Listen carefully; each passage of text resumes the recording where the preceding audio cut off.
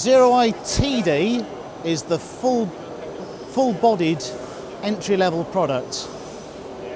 In single path form, 8 axes, which can comprise of 7 servos and up to 3 spindles. In dual path, this takes it up to a massive 11 axes, 9 servos, 4 spindles, any combination of that.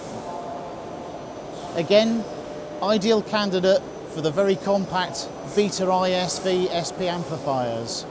So all this is driven from this entry-level product.